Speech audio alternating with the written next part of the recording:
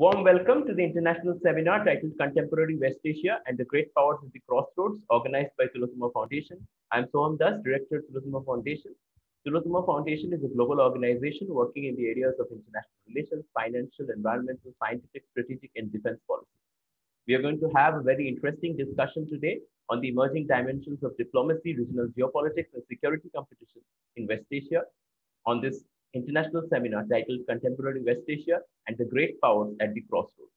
The distinguished speakers at this seminar are His Excellency Dr. Riad Abbas, Ambassador of the Syrian Arab Republic to India, Ambassador M.K. Bhadrakumar, former Indian Ambassador to Turkey and Uzbekistan, political analyst and strategic thinker. Professor A.K. Pasha, Professor and Director, Gulf Studies Program, Center for West Asian Studies, JNU. Ms. Seema Mustafa, Senior Journalist and Editor-in-Chief, The Citizen. Mr. Atul, Aneja, International Journalist and Editor, India Narrative. The discussion will be moderated by Dr. Waiel Awwad, Distinguished Advisor, West Asia, Tillotoma Foundation. I must especially thank His Excellency Dr. Riad Abbas for being here with us. Let me now request Dr. Awwad to take the discussion forward. Thank you, Soham. Thank you very much. Good morning, everybody. It's nice to see a very distinguished guest on the panel, and I'm sure we will have a very fruitful discussion. The topic is quite interesting, not only for us, but also for the rest of the world. And who can be better people to speak on this except the distinguished and the caliber think tank and thinkers who have been already involved in this region. Either they have lived in this region, or they have been writing extensively and thoroughly and comprehensively on the issues. So I think we are going to have a very fruitful discussion. And I'm going to give 10 minutes to each one of the speakers to speak on the contemporary issues and what could be. I would like some of you to focus also on the role of India, because I wanted to see the West Asian affairs from the prism of India, not from the prism of the great powers where they are dividing on the colonial attitude. So I think we can, without further delay, I would invite our Excellency, Dr. Riad Abbas, who has been very acquainted with the Indian diaspora, with Indian, living in India for more than 2 decades now. And he's been involved with the developing a good relation between Syria and India. Not only that, we choose Syria this time because Syria is considered to be the changing paradigm of the future of Middle East and the West Asia, or West Asia as India call it, because we know that there are lots of development will take place out of the war on Syria and the outcome of this war. So, Excellency, Dr. Riad Abbas. Good morning, my friend. Thank you, Dr. Awwad, to allow me to join this meeting. My friend, I know that you are all experts in the political history of the Middle East, especially Syria, which was called Greater Syria, before it was divided at the beginning of the 20th century by the colonial countries into 4 countries: Syria, Lebanon, Jordan, and Palestine. The conflict in Syria began in the region after the announcement of Balfour Declaration and the establishment of the Israel on Palestine. In fact, the reality tells that the world's superpower and even the United Nations have not been able to find a just and comprehensive solution to the conflict in the Middle East between the Arabs and Israel. Under the sponsorship of America in 2011, the wave of the Islamic Spring began to strike the Arab countries headed by the Muslim Brotherhood Party. The president of Libya and the president of Yemen were killed because of its effect, then intentionally spreading chaos on the Arab lands in order to reach what we saw today, just to serve the agreement of the century. Syria refused, with its allies, refused the normalization with Israel because of the president's refusal to implement the American policy in the region. The major conspiracy against Syria went into action to overthrow the legal government or changing its policy for two main goals. Passing Qatari gas pipeline to Europe, signing a peace agreement with Israel without returning to the Syrian and Palestinian rights. The direct cause for the Syrian crisis was the president's rejection of Erdogan's request to include the Muslim Brotherhood Party in the power in Syria.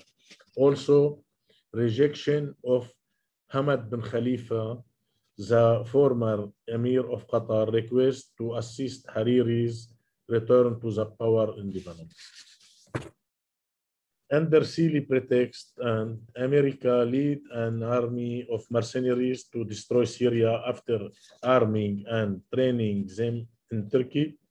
Those mercenaries were financed by the Gulf country who called for jihad in Syria under the pretext of established on an Islamic Caliphate in Syria. This event by itself would destroy the reputation of Islam. Some Arab countries were involved in destroying Syria. The Syrian crisis was transferred from the Arab League, which has not achieved anything for Arab since its establishment, to the United Nations. The suffering of the Syrians were done directly by the Americans. Before the American intervention, the Syrian economy was solid. Most of the Syrian product, its industrial goods, fuel, and agriculture products are made locally. Moreover, Syria was one of the safest countries in the world.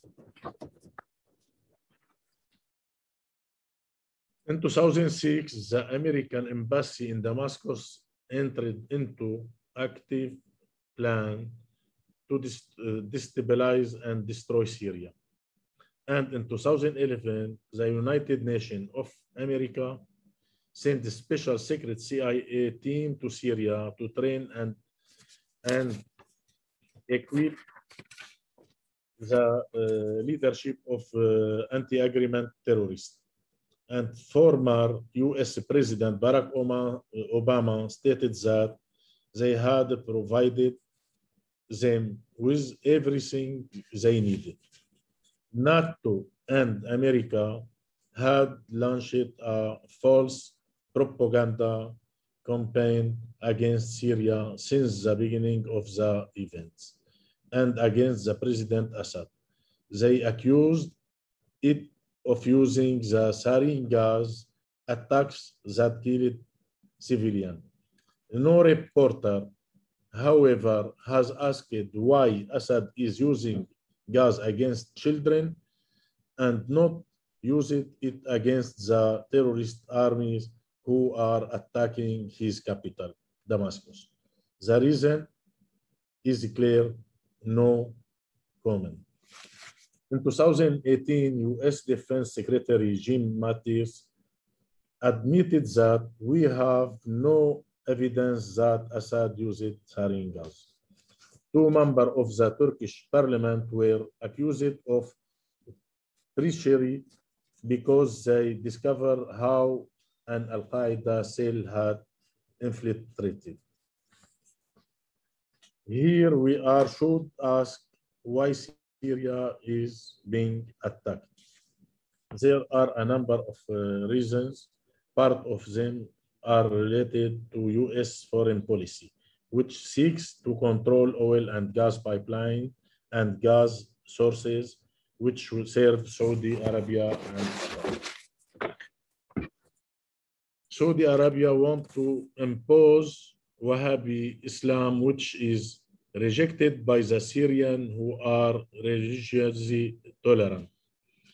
The Turkish wanted to steal the industrial city of Aleppo and bought the Syrian oil and Syrian agriculture products.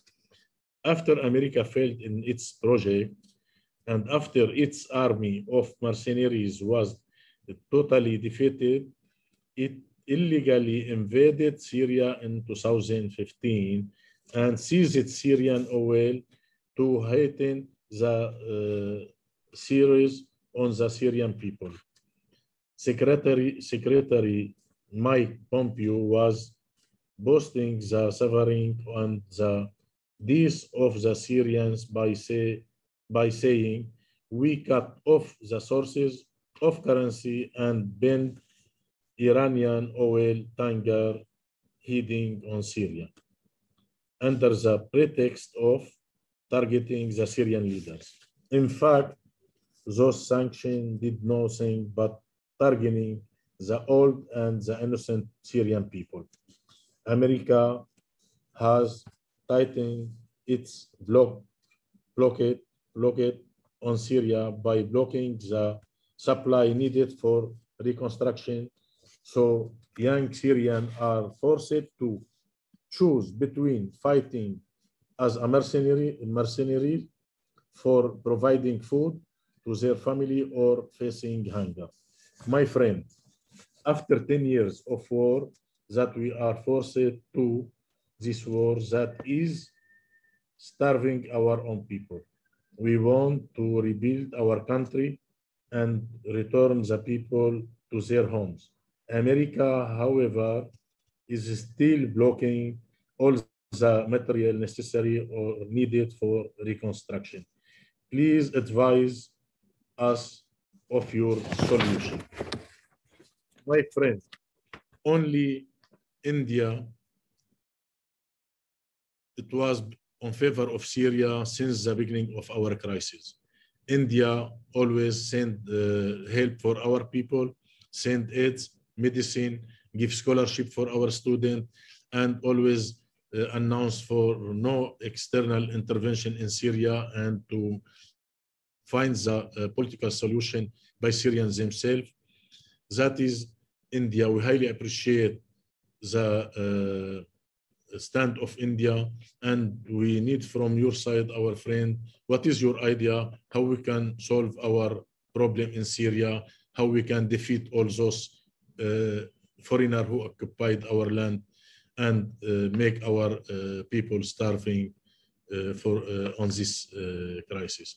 Thank you, my friend. Thank you very much, Excellency. I'm happy that you were on time. Picture. I would like to invite Ambassador Bhadrakumar Milkonangara, who is a very well-known person on the region. Have served as an Indian ambassador also to Russia, to Turkey, and he is a very veteran writer, and we have enjoyed his writing, and he is well known in the Arab world and in West Asian affairs. Ambassador, please feel free to speak. The floor is yours.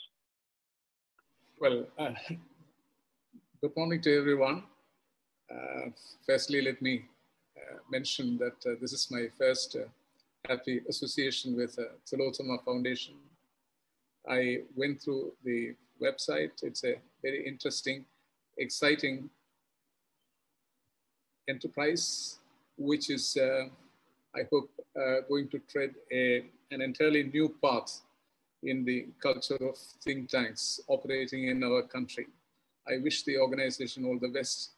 And let me therefore offer a word of gratitude to my old friend Waiel to facilitate this association with Tillotoma Foundation. I'm very happy to reconnect with a lot of old friends because I'm based in Thiruvananthapuram, in a far corner of India at the moment. How do I start and how do I proceed over 10 minutes to sum up the West Asian situation? It's a period of great volatility, a period of transition and arresting time, and looking ahead and making prophecies is very risky, very adventurous, will be very illogical. Frankly, as I see it, one of the subplots of the West Asian situation is stealthily moving in to the center stage as probably the main plot for decades to come, which is that the Iranian Revolution, after 42 years, is inching close to realizing its objectives in terms of the moorings of the revolution, the surge of Iran, and its realization of its full potentials as a regional power. And that is going to have a phenomenal impact on the correlation of forces in West Asia. We'll have to wait and see what is the time frame in which this is happening. I see an inevitability about it. And then thereafter, we have to see how the international environment, the international community gets accustomed to it. But firstly, let me say on this specific topic of the great power struggle in the West Asian scene, this is not something new. In a way, you could even trace it back to the Crusades. But certainly in modern history, we need to go back to the arrival of Napoleon in Alexandria on the 1st of July, 1798, as probably a good benchmark. And at that time, for undertaking this campaign to the West Asian region, Napoleon had given a memorandum to the so-called directory at that time, which took over from the revolutionaries in Paris, where he detailed the objectives of his mission. I'm mentioning this to make a point that the dynamics of the Middle East West Asian situation and the main templates of the great power struggle have remained more or less the same through the last couple of centuries. That's the point I'm making. So Napoleon said, securing, advancing French commercial interests, competing with the British access route to India and East Asia, and specifically to align with Tipu Sultan for the eviction of Britain from the Indian subcontinent. In an aside, he also brought in the aspect of a cultural mission. As you know, he left a profound impact on Egypt's evolution as a modern state in terms of drafting a constitution, in terms of bringing in certain values of the Enlightenment, the revolution, and so on. But anyway, so these trends are more or less continuing. There is on the one hand, there is a struggle for the domination, control and domination of the region, political, economic, and cultural domination. There is a geopolitical struggle amongst the various protagonists for gaining the upper hand. And there is an external dimension to it, that is in terms of the region, the far beyond, the forces which are working there, they get reflected there. And let me say at this point, one other aspect, which I think is important, that even today, it is going to be in West Asia that I think the evolution of the world order is finally going to be determined. It's not going to be in Southeast Asia or Indian Ocean, and they are all actually appendages of it. But the main struggle and the outcome in West Asia is going to be very decisive for the course of world politics through the rest of the century.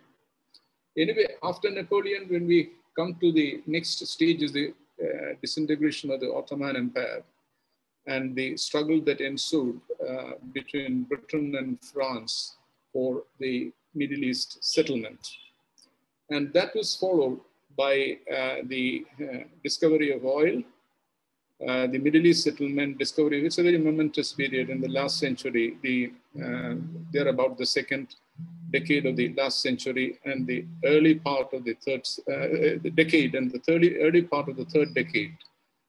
Oil, Bolshevik Revolution,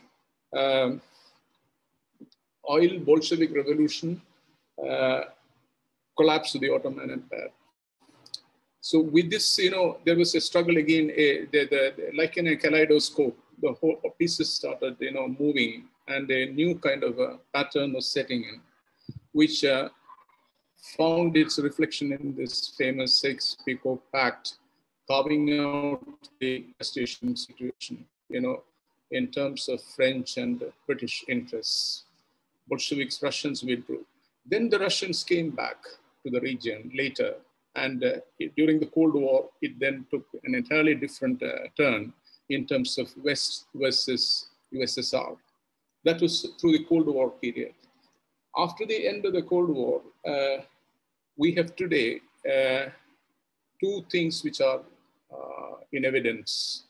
One is the resurgence of Russia after the post-Soviet Russia.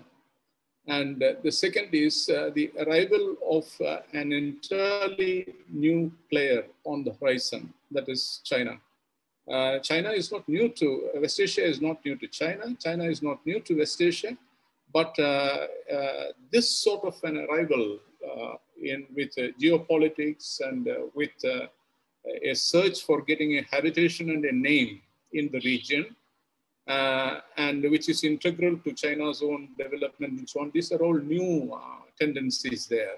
So China is coming in as a major player, and it is setting its pieces there. It has its concepts of time and space.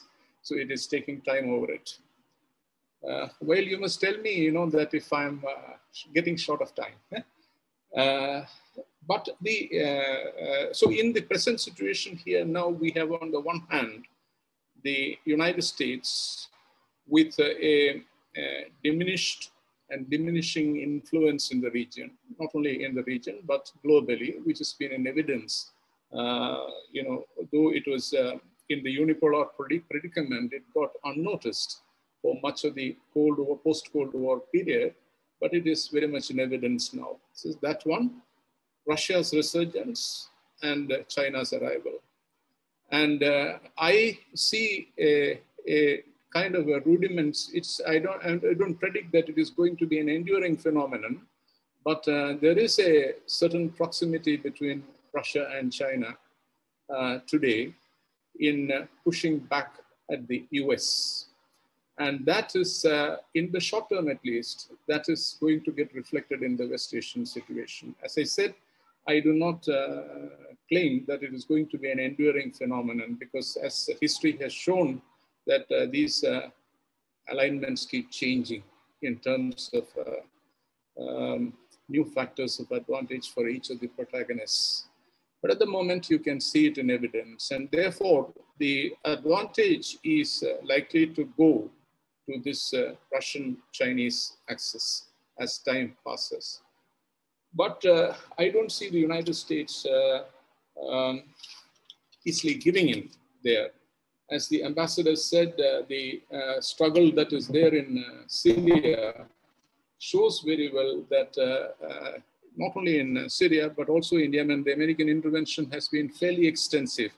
Though they all, the Western powers all mention Iran as the main culprit. Iran didn't start any of these things. They were all started more or less by the United States and its regional allies, whether it is Syria, Iraq, Yemen, Libya, all these theaters.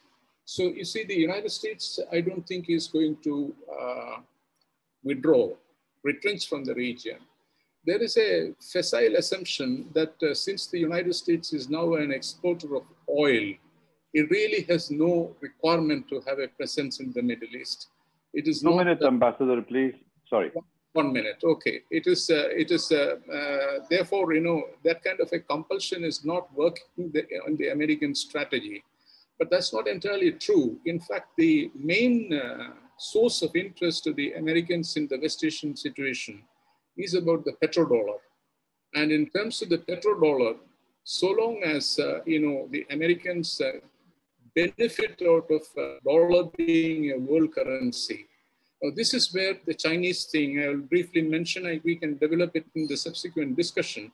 This is where the Chinese presence is going to be very, very crucial, because China is going to challenge the dollar's preeminence as the world currency. It will not be confrontational, but it will be incremental. And that is going to find its reflection in the West Asian politics, as now the pact that is being talked about with Iran, there is sufficient evidence that they may trade in local currency, the payment system. Now, if that happens, China is already experimenting with digital currency with the UAE. And if Saudi Arabia also switches towards that, and with these tensions in the relationship between Saudi Arabia and the US, you cannot entirely rule out. And if local currency payment systems evolve, then petrodollar comes in as a very major factor, and there is going to be all sorts of big possibilities. I leave it at that abruptly, and I can revisit some of this depending on the discussions later. Thank you very much, Waiel. Thank you, Ambassador. Very nice discussion, and I'm happy you brought the issues of the entry of China, and I think that will add more to the discussion on the topic. I'd like to invite Professor A.K. Pasha, now associated with West Asia for ages, and he has served in the region in Cairo, and he has also been the director of the West Asian studies in the Jawaharlal Nehru University. Professor Pasha, the floor is yours. After two diplomats, we want an academician who can fill up the gap where the ambassadors are shy to speak on those issues. Thank you. Thank you, Dr. Waiel Awwad, for giving me this opportunity to share my views. I'm going to start my presentation, brief presentation in the 10 minutes I have. Flagging off from the end of the Second World War, the creation of the State of Israel in 1948, the emergence of Jamal Abdel Nasser after the revolution in Egypt, the struggle for dominance or influence in this region started in a big way. And from early 50s, we see two competing orders trying to establish dominance in this. The UK, US, Israeli-led order began taking shape with the Baghdad Pact, later on CENTO, so on and so forth. And the Nasser led the Arab order through Arab League and the Republican order spread across from Egypt to Syria to Iraq to Yemen and subsequently to Libya, Sudan, etc. But this struggle went in favor of the West after the Israelis won the 1967 war, in which Nasser and Arab nationalism were subdued for some time. The 1973 was another turning point in the region's order because Anwar Sadat abandoned the Soviet Union and opted for an alliance with the United States, which ultimately paved the way for the American-led order, which still in one shape or the other continues. But it is not without any challenge. The Iranian Revolution in 1979 has been continuously working for a regional order, although under its leadership, not under Egypt. But it has other supporters in the region after changes in Yemen, in Lebanon, in Syria, in Iraq, and after the Arab Spring, in all of these countries from Libya, Tunisia, Egypt, Sudan, and Bahrain, and Oman, and Yemen, so on and so forth. So this struggle for the last 50 years or so has been continuous, and which has seen foreign interventions, revolutions, civil wars, border wars. In other words, destruction, displacement, refugees, pain, agony, including the invasions of US invasion of Iraq and the civil war triggered by regional and international powers in Syria, and of course the Yemeni civil war, not to speak of Somalia, Libya, and other countries. So the regional powers in one way or the other have been resisting the Western-led order, which is basically in favor of Israel, in favor of exploitation of oil and the related commerce, and the control over the strategic heartland of this area in order to contain the earlier former Soviet Union and now China. So the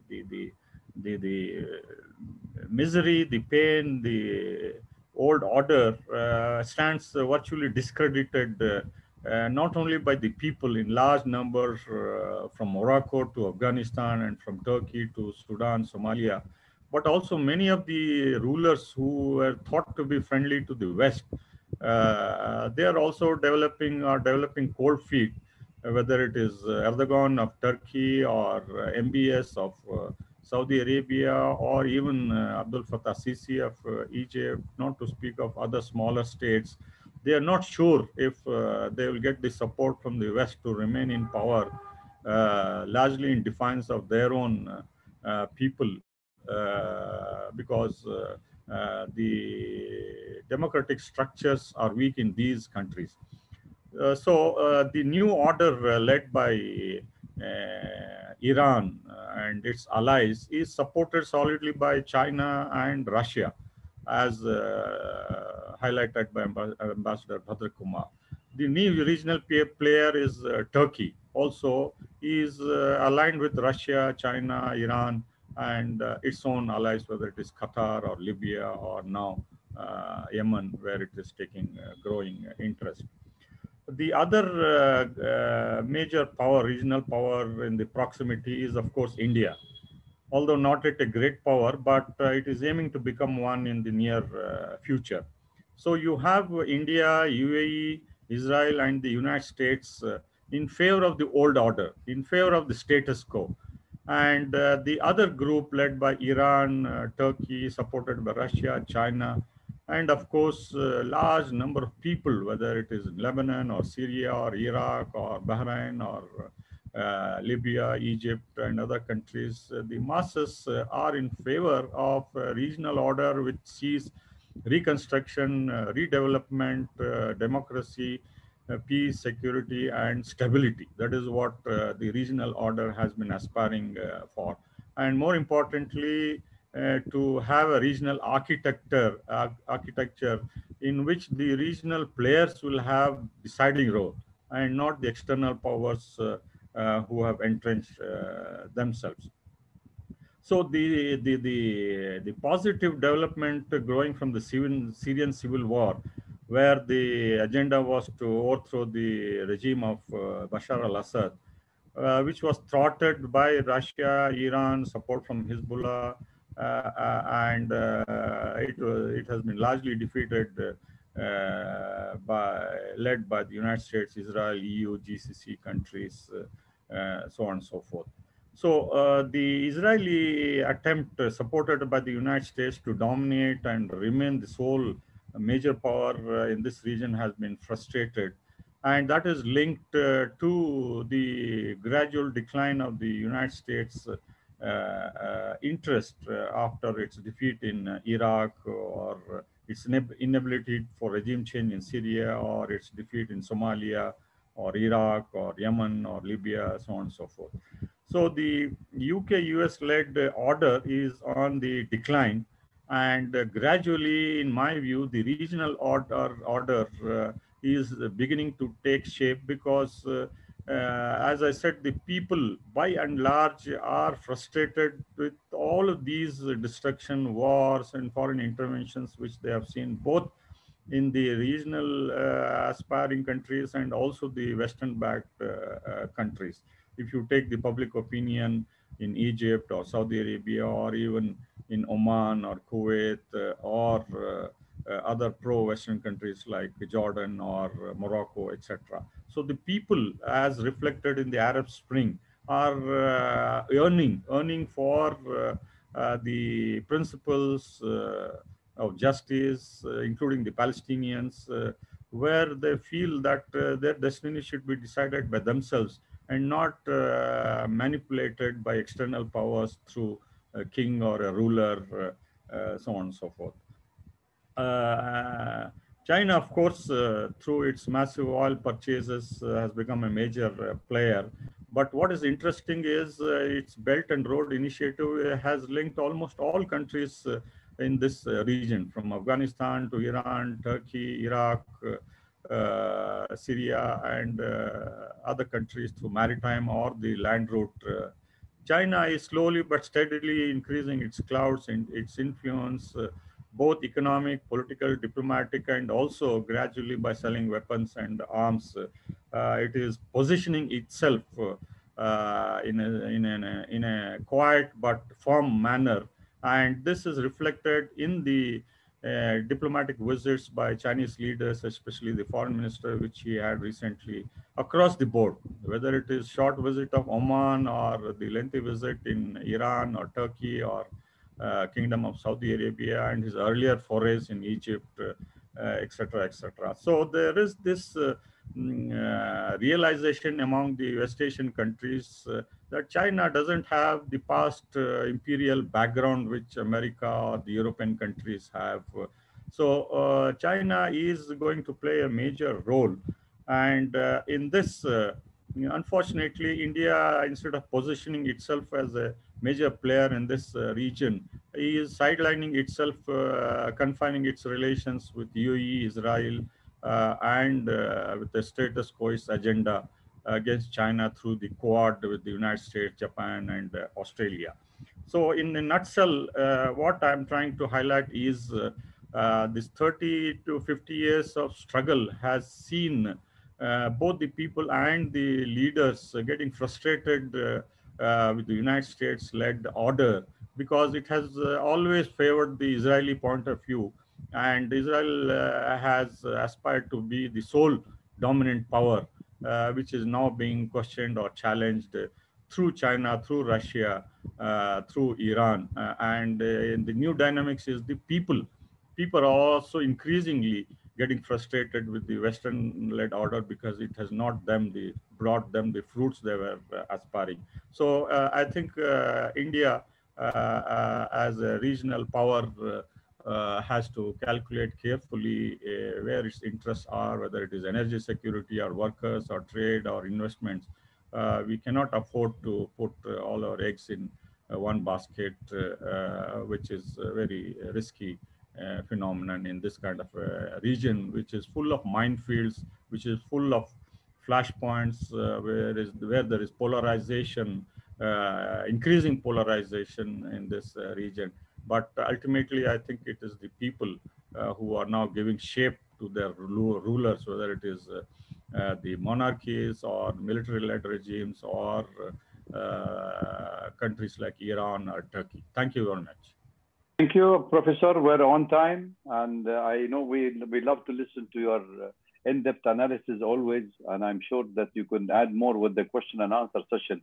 Let me invite my old colleague and my dear friend, Seema Mustafa. Seema has been associated also with our region. She traveled to the region. She has been covering it, and she's now the chief editor of The Citizen. She's a writer and a veteran journalist. Seema, please add your input and valuable opinion to our discussion, and let's move forward with your great analysis. Thank you. Thank you. Thank you so much for this invitation. And I really have to thank you, Dr. Awwad, and Tillotoma Foundation, mainly because it has forced me, or actually it has acted as a nudge to get back to the region I used to write a lot about, but have neglected in recent years or recent months, though we've been following it, but not writing about it. So this has been like a wake-up call. And while going through some of the material on what is happening in West Asia, one realized and one remembered all our visits there and the kind of warmth from the people of all the countries that have often been called uncivilized in the Western media: Syria, Iraq, Iran, Lebanon, you know, it's Palestine. Amazing people, and it is extremely tragic that they continue to suffer because of bad rulers, bad governments at some point, and of course the geopolitical plan for that region, starting with the oil. Now, it has been decades of violence and strife for all the people and the countries of West Asia. And even now, I think the first action of the Biden administration that came to power with so much of talk of democracy was to bomb Syria, a sort of a reminder that they exist. Of course, this time I feel that it was more a desperate act of a falling power and more of a I am here message than more. But even so, it sort of underlined the kind of plans that the American administration continues to have and has had for this region.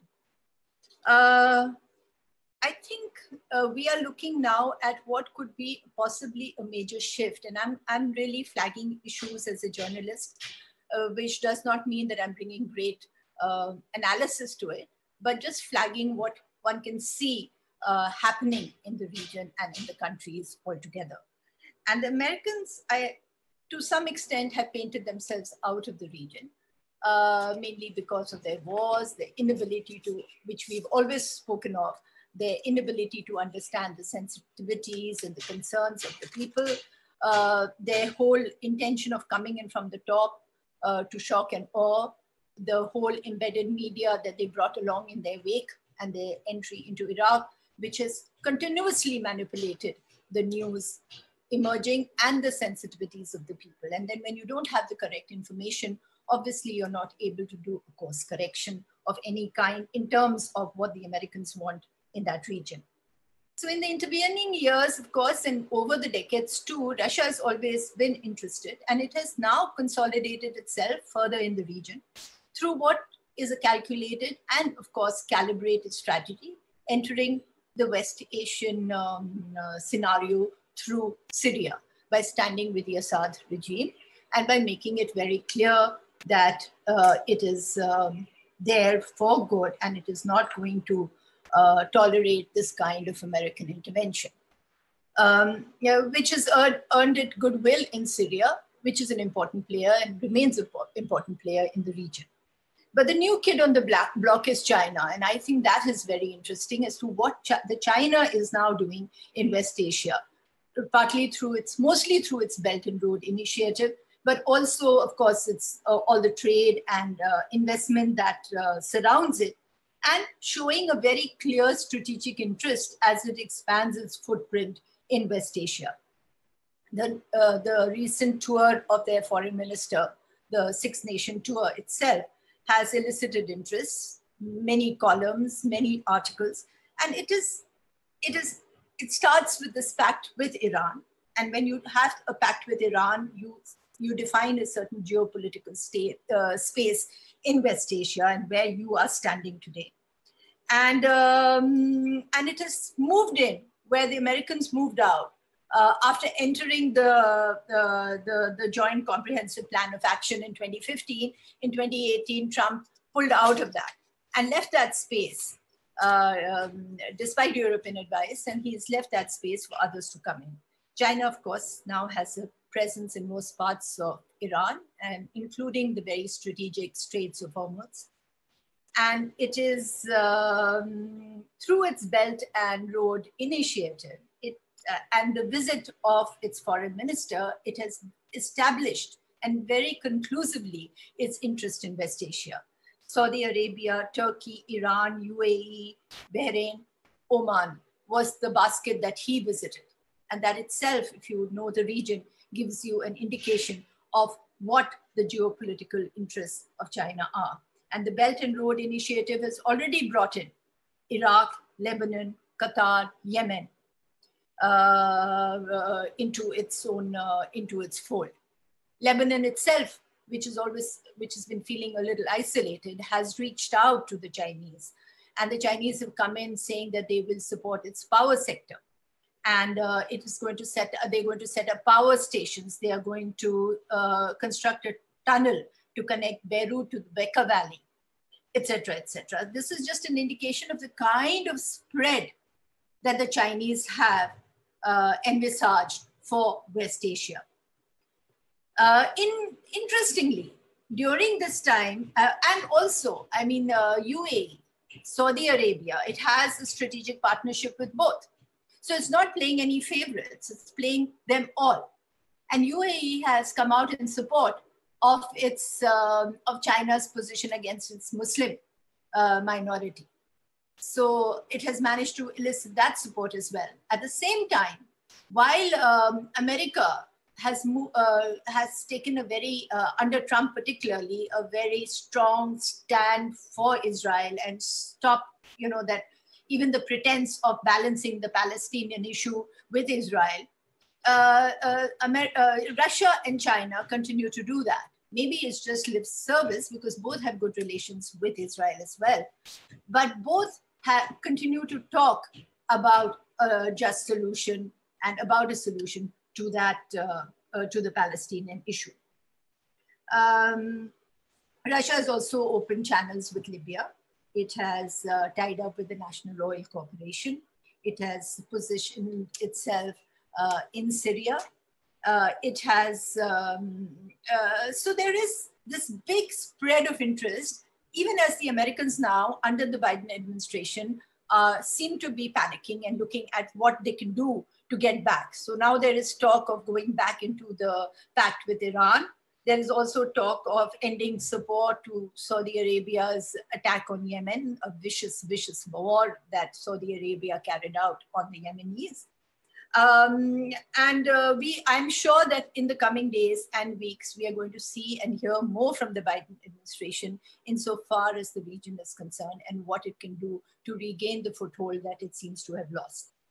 I'm just going to sort of end this and leave it to questions, but I do want to say that I think the Chinese strategy and Russia, there have been a lot of American think tanks, which I could see, who have been writing whether there will be a conflict between Russia and China on West Asia, and fact that both of them are entering. And just now, a little earlier, I think this question was answered in a way by Ambassador Bhadrakumar, who sent and who keeps alerting us to some of the major developments in the region and outside on foreign policy, on the joint statement of Russia and China on the global governance.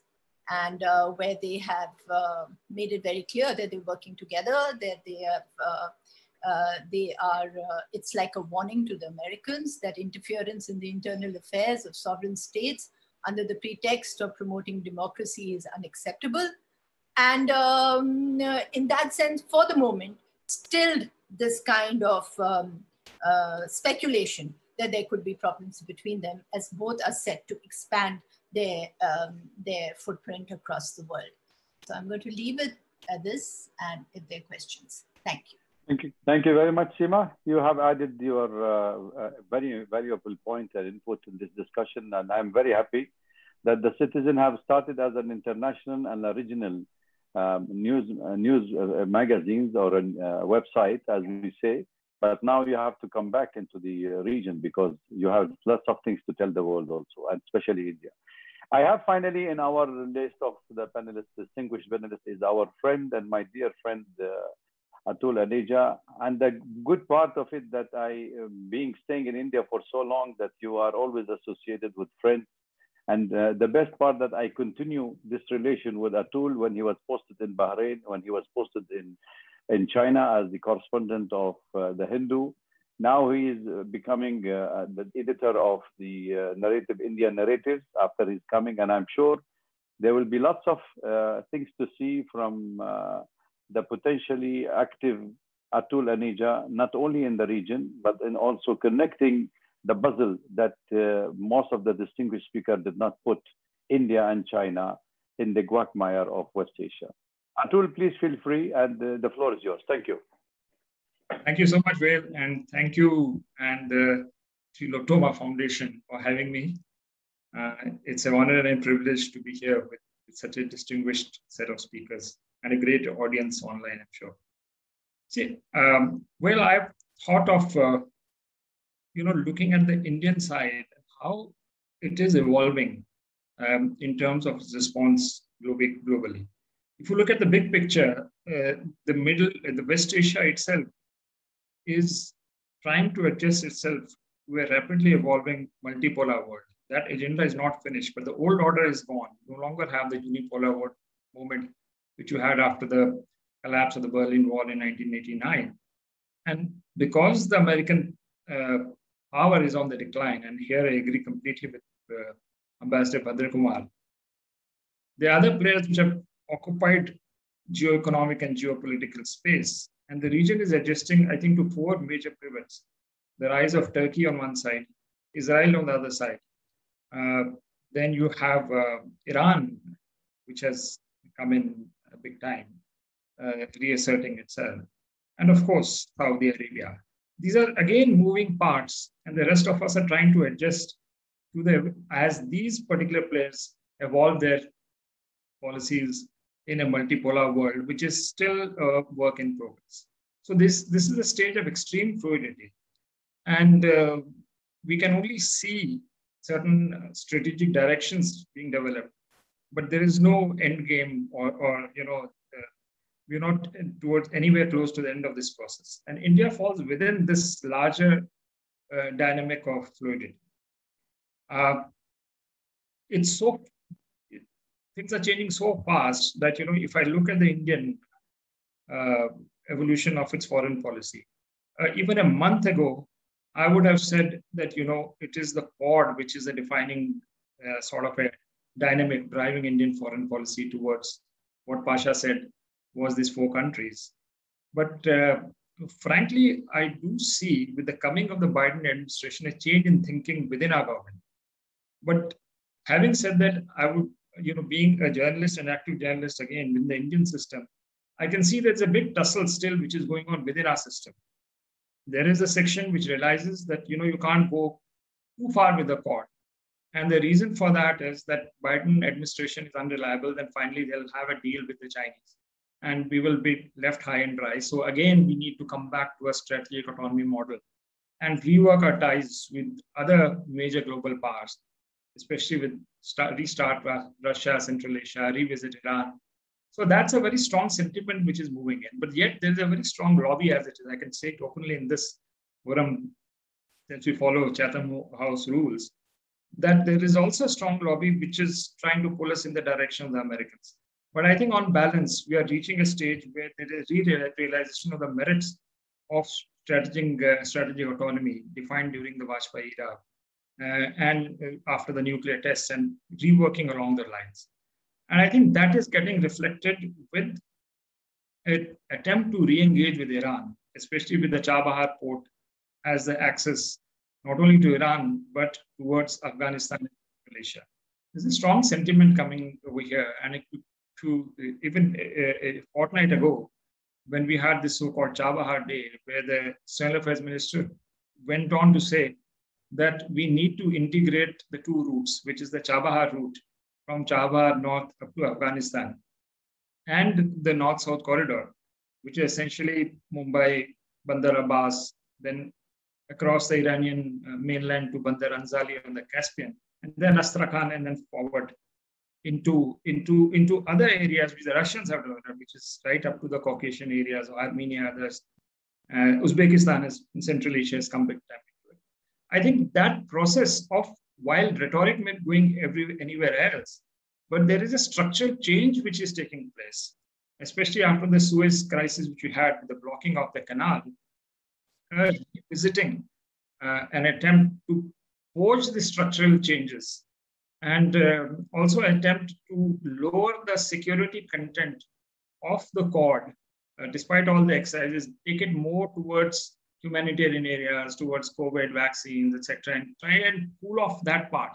But still dynamic, it's not the end game, but at least personally, I'm heartened to see that revival of a Eurasian policy coming up in our government. So I think from the Indian point of view now, as we move closer, there's another thing why Iran becomes even more important, apart from the traditional reasons of transit and energy security. There is a section within the system, not necessarily governmental, which is looking at Iran as a gateway to Balochistan. And that is, again, driving a section, or there is a pressure group which is on the government to leverage Iran's geography vis-a-vis Balochistan. I personally don't see the merits of the policy, but Iran becomes important as a result for reasons more than one. So this is when you come to other spheres in West Asia, now the point would be, how do you balance as you move closer towards Iran because of your strategic compulsions, especially with the fluidity in Afghanistan? How do you balance the Israel-Iran equation? And the previous governments have managed to do so and drawn their own red lines, how far to go with each. But this is going to be a major challenge between India. But there's a dynamic again going on within Israel. And one doesn't know the fate of the extreme right of Netanyahu and others, especially with the court cases starting over there. Which way that will go, that is internally, which way Israel will go. I think very interestingly, a new track, which is a bilateral track between India and Syria is opening up because of the situation in Turkey, where both countries have found a strategic objective to bond once again.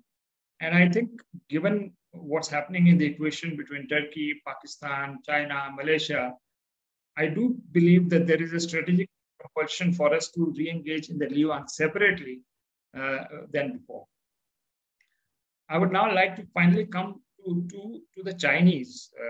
I agree with Seema and others that China is going in big time, not only in the region, but really trying to assert itself as a global power. From an Indian perspective, while we engage with Eurasia, how do we respond to China? After all, we are members with China, both in the BRICS and with the Shanghai Cooperation Organization. But what happened in the Galwan Valley on June 15th was last year is something which has impaired the India-China track quite fundamentally. And frankly, we had the visit of Lavrov recently, and one of the topics which has come up is really, what Ambassador Bhadrakumar had hinted, that Russia-China equation has been forged because, I think mainly because of sanctions of the West. It is the stupidity of the West which has got Russia and China in this strategic embrace. But again, how long will it last, given the bad history of Russia and China? In the Soviet days, after two countries had fought a war on the banks of the Ussuri River in 1969. And the mistrust is there as well. So what the Russians are looking at Indians is, to put it quite bluntly, is that while we engage with the Chinese, we don't want Chinese inroads into Central Asia, which is essentially our backyard. So can India and Russia work together in Central Asia while Russia engages with China? I mean, these are the fine print dialogues which have started already. And can India be involved in security structures forged by Russia in the future? Because while you engage, the complexity is that the process of engagement and containment seems to be going simultaneously as the multipolar world comes into it. There's a mistrust of China, and that is, while I agree with Pasha that it doesn't have a colonial history as the other parts have. But and this is more pronounced less in West Asia, but definitely more in Vietnam and Southeast Asia, is the Middle Kingdom syndrome. After all, when China says that it is going to be the greatest power on earth by 2050, I'm talking of the Xi Jinping's speech at the 19th Party Congress in 2017, which I witnessed firsthand, that you've declared your roadmap. And when you say the revival of the rejuvenation of the Chinese nation, what is it that you're referring to? So there is, especially in Southeast Asia, a great fear that this is essentially the Middle King mentality, which is, when you are the center of the universe and surrounded by satellite states. So this mistrust of China, though less in the Middle East, is definitely pronounced, that in the garb of a multipolar world and an Asian century, are we going to have a Chinese century? And is China going to replace a horrible hegemon like America? And we have another Asian hegemon which is coming, and which is better of the two. So there's a simultaneous kind of a mistrust of China, while there is also those who come from the decolonization mindset, that after all, we are finally having a country, a civilization, which is coming into its own, and without China, we can't have a multipolar world. I think countries like India will have to also continue. I mean, there's no point in saying you can't engage with China. There's no option but to engage with China. But how do you engage? How do you manage it? which sectors you engage and where you contain or where you hedge. I think these are going to be major challenges for India, and you can't wish it away because China is there in the Middle East and in West Asia and other parts of the world. Sooner or later, there will have to be some modus vivendi. Probably the Russians are fully aware about it. That it would be, India permanently joining the Quad into a security alliance that neither the Russians nor I think most Indians want. But how do you at the same time address India's concerns towards China and vice versa? So these are going to be, I think what the problem really is arising is that the intensive track 2 dialogue, which was going on between India and China at one time, that has got stalled at this time. The Chinese, from a Chinese perspective, I can see that, when you talk about what happened in Ladakh, that their real worry is Aksai that, it is India which is building a road towards the Karakoram Pass and exposes one of the major highways which links Xinjiang and with Tibet. So my final thoughts is that look at what has happened from Pakistan about the LOC, the revival of the ceasefire agreement. I see it as a much bigger Chinese initiative because China wants to secure CPEC. And for that, if there's a settlement between India and Pakistan, it will go a long way in sort of getting this flagship project moving. So there's a Chinese element which is coming into it. I think it's part of a package. If we have, as we progress to a possible dialogue, the Chinese are going to come and talk to us about their concerns, their strategy concerns about accession. I think the hope lies there in a constructive dialogue, which should continue, and we manage finally to the laudable objective of getting a multipolar world finally afloat. Thank you, Waiel. I think I've said enough. Thank you very much. You were also on time. I'm very happy, and I should compliment everybody who have been already stick to the guideline, and they were on time. I need to open the floor for the questions. We have a couple of questions from the audiences, which I think Munir have shared a question to all. Everybody can answer from our ambassador, Dr. Riad, and all of you. He's asking what will be the impact of Abraham Accord on the regional order. Excellency, can you start with you, and then we can take one by one. Yes. In the beginning, I would like to say you that Abraham Agreement was born dead because not all the party agreed about the condition of this treatment between Israel and Arab country, and especially no one person from Palestine or any entity from Palestine would like to sign on this Abraham treatment. That is why it was born dead in the Middle East. And I would like to say that there is no peace in Middle East without the legal demand of Palestinian people. And there is no peace in the Middle East without the right of Syrian people. By control, if you would like to make peace by force, peace for peace, it will not remain in the land. It is not fair for the Arab countries. It's not fair for Syrian people, even for Palestinian people. That is why Abraham treatment was born dead. Okay. This is my opinion. Okay, thank you, thank you. Can we have Professor Pasha or Ambassador? Can you please, any one of you can step in. Any of the distinguished speakers, please. My take on the Abraham Accord is exactly what I had written way back on the Camp David Accords between Egypt and Israel and the bilateral peace treaty. I have written my PhD thesis on this bilateral peace treaty between Egypt and Israel, signed in March 1979. Because my view then was that Sadat, by concluding even the bilateral agreement, had solved the Sinai problem. Otherwise, probably we would have been still discussing about Sinai problem. And after that, of course, there were many problems with the settlements in West Bank and all.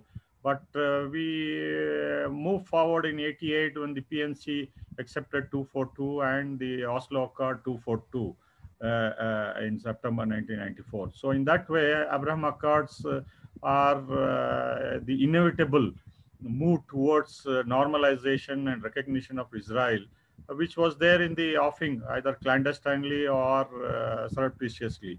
It is good that UAE and Bahrain and Sudan and Morocco have come into the open, which many countries were doing secretly. So in that way, although the rulers have signed the agreement, I don't think they have taken the people in all of these countries with them, just as the Egyptian people still today refuse to support the full peace with Israel. It is still cold peace between the Egyptian people and the Israelis and the Jordanians and the Israelis and the Palestinians and the Israelis. So is the Abraham Accord between the Bahrainis, UAE, Sudan, Moroccan. I don't think if there is any survey carried out, public opinion, there will be support to these accords. So in that way, what Sadat did and what MBZ is doing, or the Sudanese or the Moroccan or Bahraini rulers are doing, it is pressure due to the Americans and the Israelis using the Iranian threat as a cover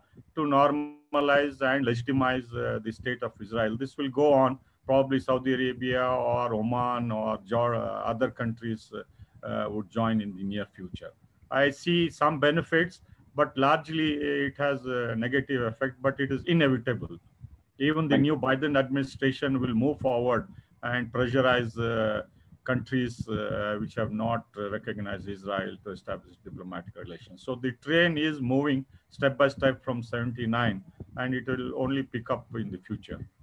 Thank you. Anyone else would like to add to the point? Yeah, I think, with the Abraham Accords, I agree with Pasha that this seems to be inevitable. Though I did want to ask him, will there be a nuance added by the Biden administration? Because after all, if they are successors to Obama administration did have a particularly good relationship with Israel, and especially the personal chemistry between President Obama and Netanyahu was terrible. But in issues like this, personalities perhaps may not play that much of an important role, but strategic interest would. So that's one question I have for Pasha. That do you see a tweaking of Biden administration's policy towards Israel? I have to make one brief comment, and that is, with the Abraham Accords, and it's also interesting that simultaneously the JCPOA, that is the Iran nuclear deal, is also getting sort of a second lease. We can see signs of that coming, which would mean better relationship between Iran and the West. So how would that, coming of entrenching of Israel in the Gulf and simultaneously improvement of relations between the West and Iran, how would that equation impact on the Israel-Iran relationship, or will it have no impact? These are more of my sort of thinking aloud, and if Dr. Pasha can shed some light. I will take Dr. Pasha, but let me have the view of Ambassador Bhadrakumar, because I believe he also have a point to make. He has wrote here about this issue extensively. Yes, Ambassador, can we have your point of view, please? Yes, two, three things. One is this, that I am of the firm belief that West Asia is in the cusp of change. And all these happenings were taking place in a certain type of political strategic environment there. Now that is coming apart, quite evidently, for a variety of reasons: China, Iran nuclear deal, United States' diminishing influence and all that. I tend to see that there is really no popular acceptance of Abraham deals in the region. Okay. And in a regional environment where the opinion of the people will matter, I think this is going to be a liability for a number of Arab regimes which have entered into it. Sudan is a good example. Actually, money changed hands for Sudan to come into it. You pick up an individual and you influence him in a transitional setup, a military man, pay him money, and you get him his country, and it's not a representative government at all, to recognize Israel. That is what Abraham Accord says. And as far as the UAE is concerned, UAE has been involved in a certain trajectory of power projection in various parts of the world. And this trip with Israel is directed also largely against Turkey. So, you know, there is even a limited convergence, even only between UAE and Israel in terms of the objectives they are pursuing. I don't know to what extent Israel is interested in projection of power into Libya, for example. So in Yemen, yes, in terms of controlling the waters of the Red Sea and so on, there is a congruence. So it's a geopolitical congruence between UAE and Israel. There is no meeting of minds. And again, there is no evidence that the sheikhs ascertained the popular opinion in their countries, you know, before they ventured into this. Above all, we need to understand this, that this Abraham Accords is the product of not even Trump. I don't think he's a thinking type. I don't think he is behind it. It is Kushner's project, who's a closet rabbi. And, you know, he put it together, this Abraham Accords. Now, when you come to Biden administration, no American president will say that, you know, that he doesn't like what has happened, because United States certainly has been promoting as a long-standing policy a rapprochement between Israel and the Arab world. Therefore, they opinionate on it. But I don't know if you are aware of it, that yesterday they announced, the State Department announced, in fact, the resumption of aid to the Palestinians, you know, and the amount that they are starting with an amount of $235 million. And in that announcement of the State Department, towards the end, it is mentioned also that this will help advance the two-state solution. So in other words, there is a major shift in the American thinking in regard of, you know, the Palestinian problem. And how they push it, to what extent they push it, I'm not trying to say that they'll be able to shove this down the Israeli throat, because this administration is also having a problem, a serious domestic crisis in America. And there is the congressional opinion. They have to take into account where the Israeli lobby is very active. Therefore, but within these limitations, the thinking there, then again, you see the staffing pattern, the National Security Council staffing pattern. Palestinians are there in a big way for the first time in the American national security establishment. Let me put it like this, including the director who is in charge of Middle East in the National Security Council is a Palestinian, you know. So, you know, there are nuances in the situation. Then you see, above all, Seema mentioned this, that I had circulated this Russian-Chinese statement on global governance. Above all, there is a new ideas that are being brought onto the regional plate. Now, as far as China is concerned, you see, you go through the Wang Li visit and you go through this document with the Russians on global governance. How does it apply to the West Asian situation? How does it apply? Its principal elements are, I just jotted down while listening to the discussion here. One is that there has to be global governance respecting international law. And it specifically mentions about the primacy of the United Nations Security Council.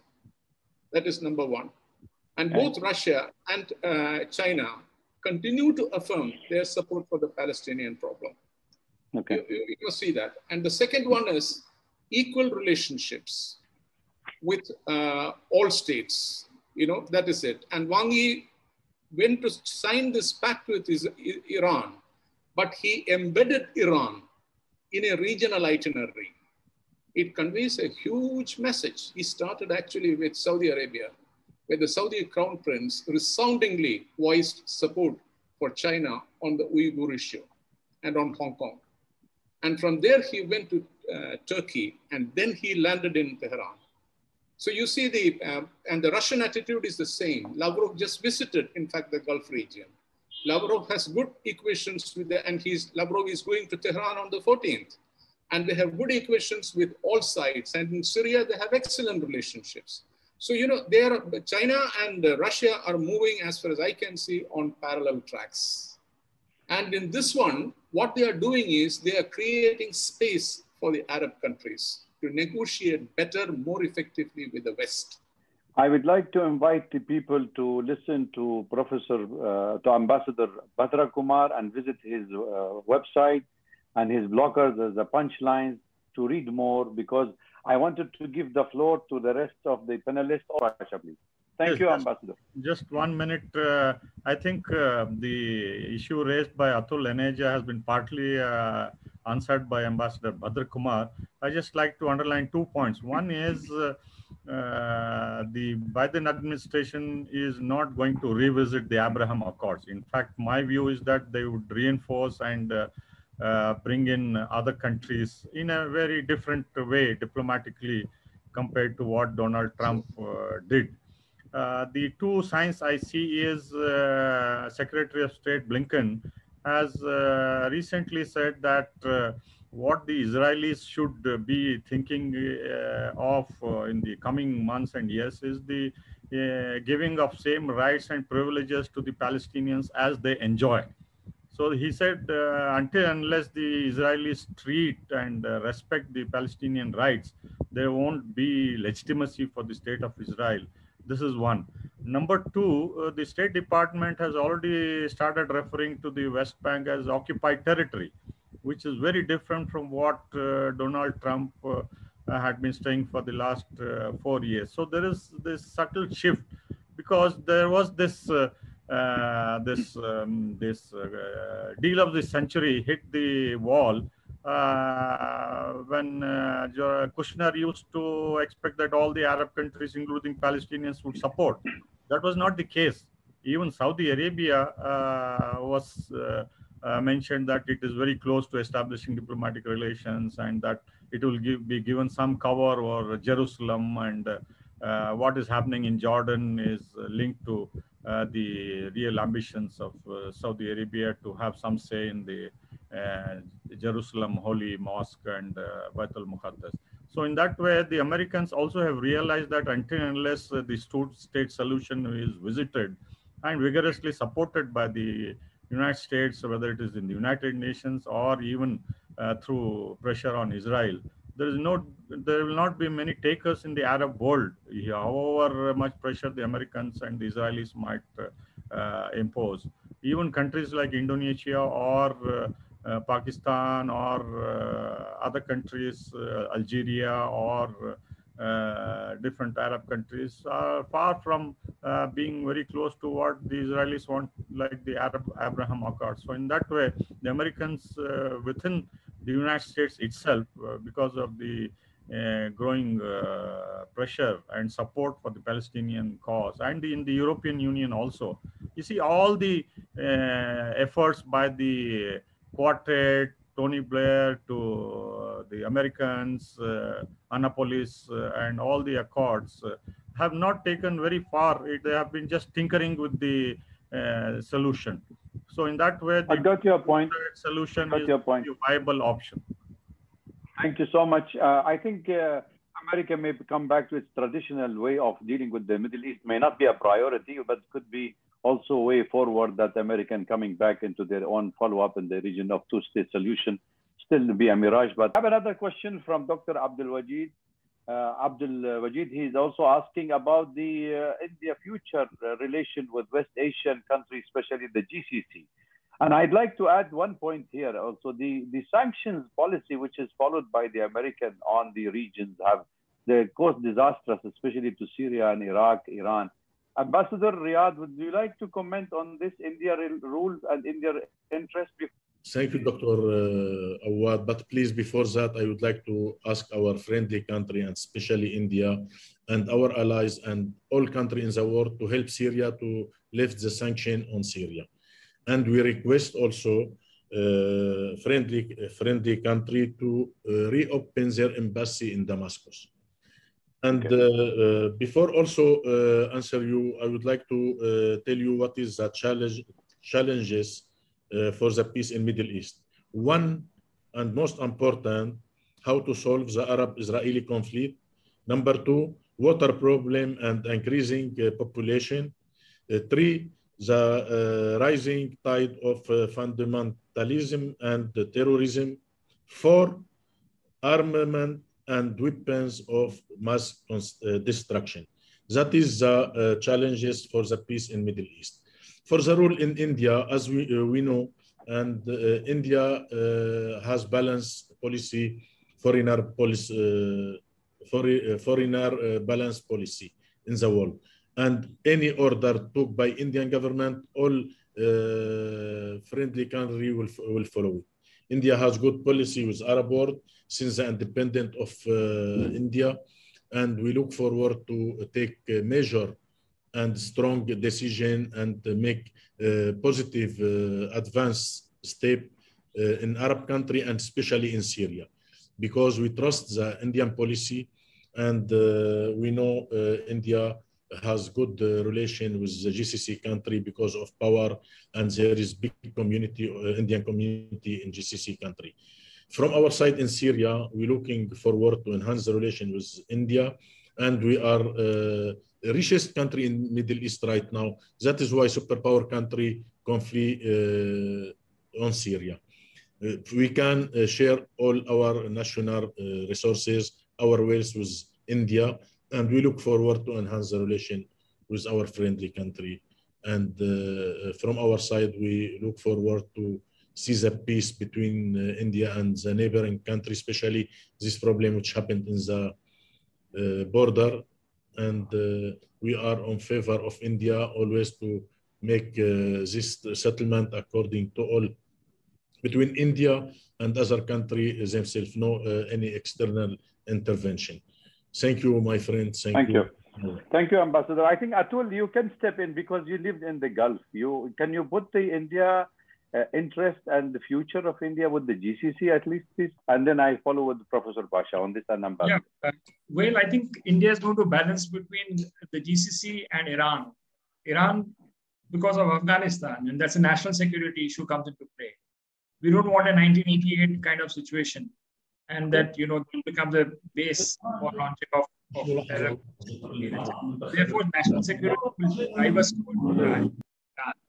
Simultaneously, the engagement with the GCC country has to be there for various reasons. As the COVID situation eases, I think India would want its guest workers to get back into GCC countries urgently, more importantly, because of the billions of dollars of remittances we get from that region.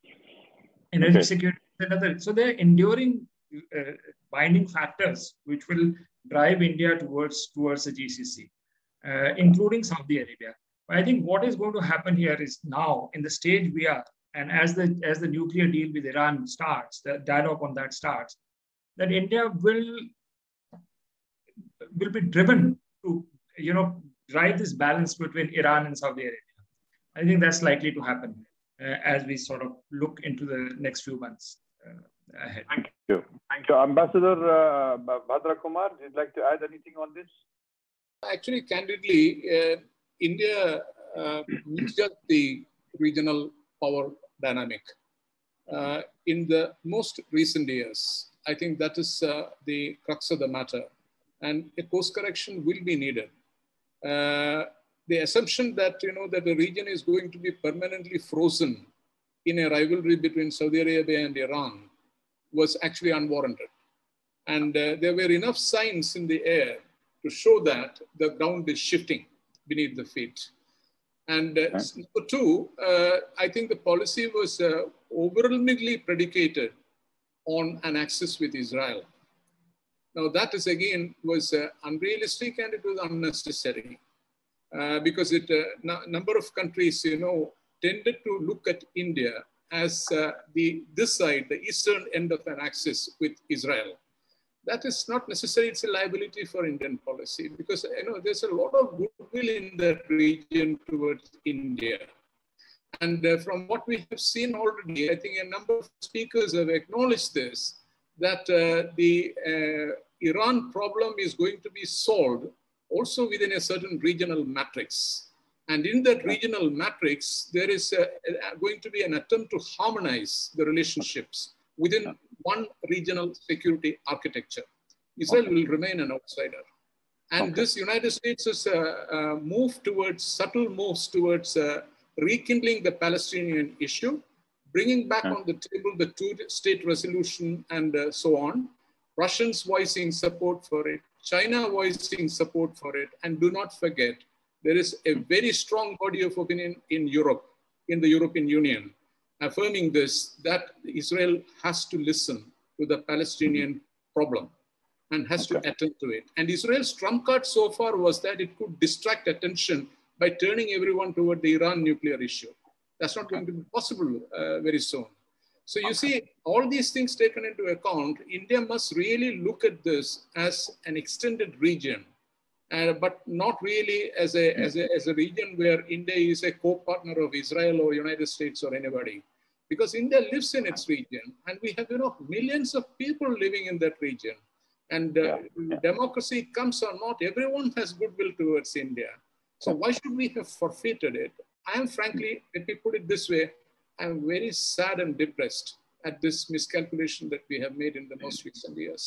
But we must come back very soon, because the phenomenal change taking place in that region will otherwise, we'll see that we are left in the station and the train moves away. Thank you. Thank you, Ambassador. Yes, Professor Pasha, please. The first point I would like to highlight is, you see, it was unnecessary on India's part to accept the US sanctions on Iran whole hog. We should have found ways and means to keep our contacts, whether it is oil imports or trade or various other things which were ongoing with Iran. That I think was self-inflicted harm. The second one is, you see, the identification with the UAE and what UAE was doing in Syria, in Yemen, and Libya and all, that has sent a wrong message that India's identification with one state and its UAE's regional ambitions was not fair on our part. The third reason is, of course, Prime Minister Modi visited Qatar, Saudi Arabia, and other countries. But if you see the social media in the GCC countries, what is happening within India, the domestic situation, the deviation from pluralism, the attacks on minorities, and various other things, right-wing agenda of the groups, that has also tarnished the image of India as a secular democratic country in this region. It is not enough that Prime Minister Modi gets awards, civilian awards, highest awards from Bahrain or UAE or Saudi Arabia, but it is the people in this region, what they think about what shape and what direction in which India is going. So the identification with the UAE and its interventionist agenda, I think, has harmed India's interest. We need to balance between Iran and the GCC countries, because within GCC, what do we have? The Kuwaitis and the Omanis are just, not happy with what we are doing with the UAE and the Saudis. The Saudis, of course, now we have a spat on the oil issue, and of Pakistan will obviously try to take advantage. In fact, the Saudis MBS is now thinking that if he doesn't get 100% support from the Biden administration, and if the human rights issue is going to be a big factor, they will go back to the alliance which they had with Pakistan, because they see neither Turkey nor Egypt coming to its aid in a crisis situation. Only Pakistani army, they feel it will come to its rescue for regime support. So again, we are back to square one, where the Saudis are looking to Pakistan, and Pakistan is trying to undermine Indian interest if we don't follow a foresighted policy and then succumb to American or Israeli pressure in this region. Thank you. Seema, I will ask you to answer this question, because there are a couple of questions I'm going to read. And there is another question from our Rashid Chaudhry, who is also asking about the role of the United States to react to it, and the China role in the West Asia increased tremendously. So what will be the future of US involvement in West Asia? If anybody would like to add what we have already talked about. And the other question also was about the Ambassador Bhadrakumar. Can you summarize can you enumerate reasons about the roadblocks of India being part of BRI? Is it deliberate on the part of China to keep India out of the loop, or US has some role in the reluctance from India's side in this region? So these are the question has been raised, and I would like everybody to start the answer. If Seema, you are still there, please feel free to start with you, and then I open the floor. But I think the question to Ambassador Bhadrakumar is, it's very clear that I think the Americans have a major role and have played a major role in keeping India out of the Chinese Belt and Road Initiative. And this also comes in as us being part of the Quad and us taking a very clear position against the expansionism or the growth of China, not just in the region, but across the world. The US strategy is not going to be just West Asia. It is already a strategy that is in motion to control the spread of China's influence across the world. And it is being done right from Southeast Asia across the world. So, and the West Asia role will obviously feed into the larger policy.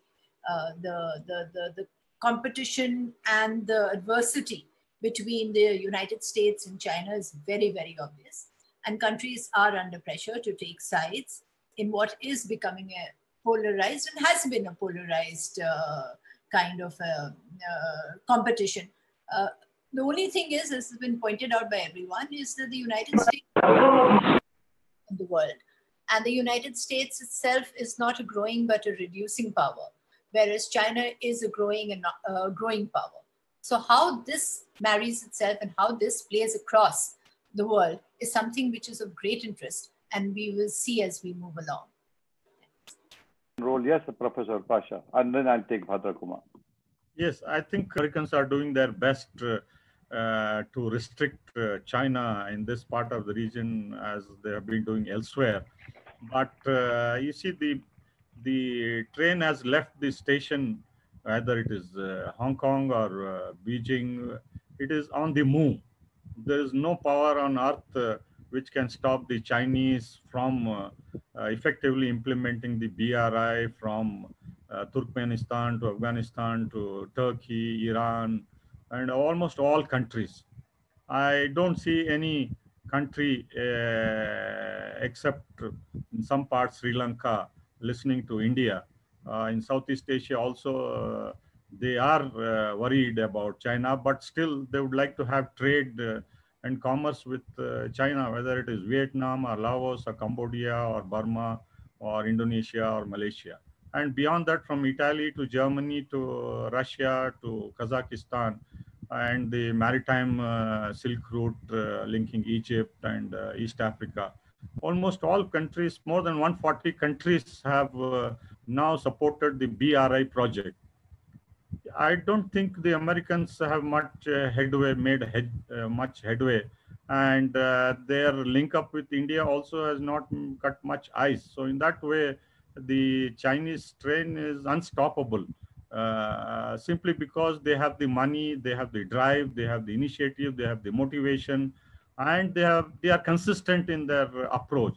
And what all these countries in Eurasia and Africa also need is the infrastructure which the West has promised, both EU and America, and which they did not succeed in building up, whether it is hospitals or schools or roads or railways or ports or just the IT sector. The Chinese are full swing, working and promising and delivering on time. And you can see the infrastructure being built up by the Chinese everywhere. And the Iranians are the latest to join, and the losers are India and the United States in Iran.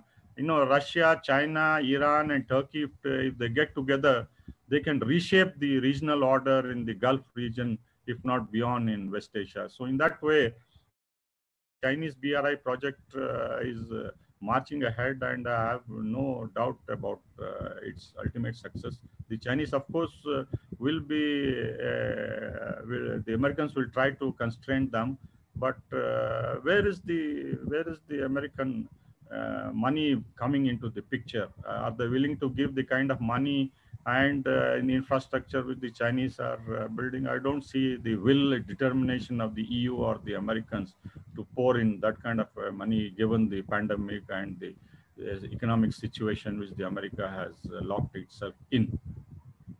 Okay, thank you very much. I can ask Ambassador Bhadrakumar. The contrast, couldn't be sharper than this, that offering the West Asian countries a relationship based on equality, that is an equal relationship where there is no interference in the internal affairs of the countries of the region. Can the United States compete with it? It cannot. Do not use human rights as a handle to interfere in the internal affairs of the regional states. Can the United States compete with that? It cannot. You see, I don't think it is just the BRI. BRI, let us see, BRI is an instrumentality. It's an instrumentality for spreading the influence in the region. And Professor Pasha was very right that, at the end of the day, can the Americans match China in putting money on the table? I don't think so. This multi-trillion dollar package for reviving the American economy means, that they are bogged down for the next 1 decade at home. And this is not a time that they can compete with this. And this is the problem, even in Southeast Asia with the ASEAN countries, this is the same problem. So China offers something interesting. Now, look at this. The way they are able to diversify the relationship. They have made UAE the hub for local production of the vaccine to be exported and distributed to the whole African continent. For that, they identified there because of the business culture, because of the UAE people's capacity to handle this sort of an enterprise. Before Wang Yi arrived in Saudi Arabia, the CEO of Aramco, he says that Saudi Arabia is committed to China as the most important market for oil, their oil, for the next 50-year period. Snubbed India, as you know. This is after 1 week after snubbing India that he has said this. And look at the way the Crown Prince warmed up to Wang Yi. And it's really stunning that he stood up and he said that with all the prestige at their command in the Muslim world, they will not be party to what the United States is doing in terms of breaking up the Uyghur problem. Is there any other issue which matters more to China than this? So you see, it's a win-win cooperation that is shaping up there. I can't see possibly the United States cannot match it. Now, let me put this one, Waiel, before we didn't touch on this. What the Americans are trying to do is to bring in Turkey now. That is by exploiting the tensions between Turkey and Iran, using this Al-Qaeda presence in Idlib province. There is a congruence between Turkey and the United States because both are patronizing the same Al-Qaeda group. And now the Americans have brought in Turkey into the Afghan situation as a peacemaker. The idea being that Turkey can be made to play a certain type of role in Xinjiang, Central Asia, and Russia's Caucasus. Turkey's relationship with Russia is rocky already. With Iran, it is chilling. And there is friction even over Iraq. And with China, there is big change in the Turkish rhetoric in the last 4 or 5 days. So you see, what the United States has offered Turkey is not in the public domain still. We will know by and by, nothing remains secret in that region for long. So they are turning into a different approach towards it, because ultimately it will be the Cold War strategy to pit China against Islam. Thank you. I think you made your point very interesting, very interesting. I think Atul, but yeah, thank you, Waiel. Regarding China-US equation, I'm absolutely convinced that there is going to be a grand bargain between the two very soon. It would not have taken place under Trump administration because that was ideologically driven. It had the collapse of the CPC as a declared goal. Whereas Biden is looking for a accommodation with China where US gets a good deal out of it. It's a matter of time when they bond. You look at the US financial interest in China. I mean, they are enormous. Wall Street is heavily invested in China. You have Apple, you have all the big, the car manufacturers. The biggest market for them is China and there is no alternative. It's just a matter of time. Universities, Tsinghua University, Blackstone Foundation. I mean, the amount of integration between China and the US, which took place since Deng Xiaoping's time, is for me was such an eye-opener once I went into that place. That's going to happen. And the Chinese are already talking about not G8 or G7, they're talking of a G2, that we and the Americans. So I do not agree with this assumption that we are entering a Cold War era. The situation has changed. Had Trump won again, yes, we were moving in that trajectory. Now we are heading in the direction of a grand bargain between the US and the Chinese. That is number one. Number two, well, I have some concern while we talk about the benefits in Iran and other places, nuclear deal with the Biden administration coming. But I'm afraid the Levant is going to be a problem. Like in the Obama years, you're going to have the revival of Jabhat al-Nusra kinds, the terror groups. I mean, I did my journalism in Benghazi and other places and saw McCain come over there. And the kind of integration which the Obama administration had with terror groups through Turkey and Adana as their base and infiltration into Deir el-Zur and other areas. I fear that we may revisit that kind of a situation where the Russians will again have to play a very strong role for the Syrians. That's a big negative that is likely to come with the arrival of the Biden administration. Thank you. Thank you so much. I think I take the final question for myself. I'm saving the last question for myself. And the question is very, articulated. Maybe we can provoke the audience and researchers and students who are watching us to analyze and to go forward with the input of our distinguished guests. All the era of occupation, colonizations, and wars, traditional wars have changed. Now with the cyber technology, with the IT revolution, you can start it from a war zone, sitting in California, you can start a war anywhere. You can start it with just the press of a button. So how do we see the emergence of West Asia with the new development? We have not talked of the Beirut blast of the port. We have not talked of the attacking of the ships in the Mediterranean or inside the Red Sea between Israel and the shadow war between Israel and Iran. We have not spoken of the Bab el-Mandeb and Hormuz Strait. Where do we see where are we heading? I'm leaving this question open, and it's just a 30 seconds of each.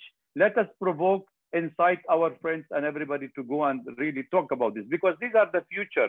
This is the future war where we are going to see the conflict of interest taking different directions, because here we are, the scarcity of the natural resources are driving the world and the great powers into this big games of the West Asian, wealth and oil as well. Please feel free to answer everyone. Professor Pasha?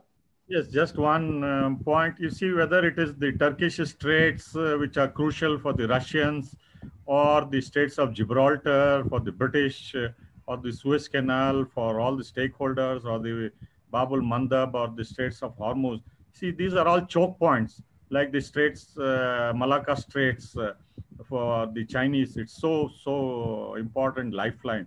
These choke points will remain, and they remain in control of the respective countries, which we see now. But you have other ambitious regional powers, whether it is UAE trying to position itself in Djibouti or Somalia or Yemen.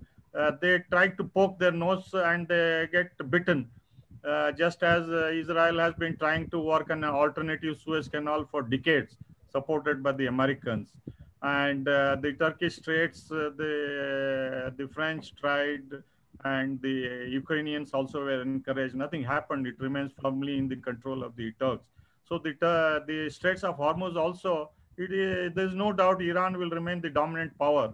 You see, if you see the island of Hormuz and the Bandar Abbas port, all the ships have to pass through within the gaze of the Iranians, because on the other side of the shore, Gulf of Oman, it is rocky beneath the sea, and there is no way the Iranians can be just made to listen by the Israelis or the Americans, even if they send their submarines. So in that way, all these respective countries will remain firmly under control, and Iran would play a dominant role.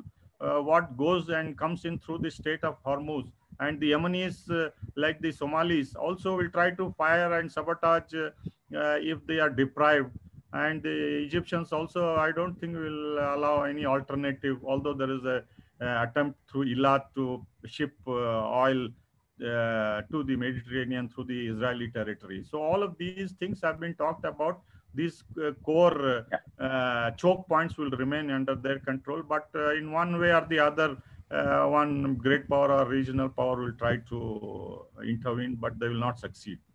Thank you. I want to make here is this, that, that howsoever much the Biden administration is prepared to accommodate China's aspirations, there is going to be a gap still, in the sense that, from the Chinese rhetoric, I see that China will not settle for a subaltern role in that relationship. And I don't see also that the Americans will ever concede for themselves a number 2 position in the world hierarchy.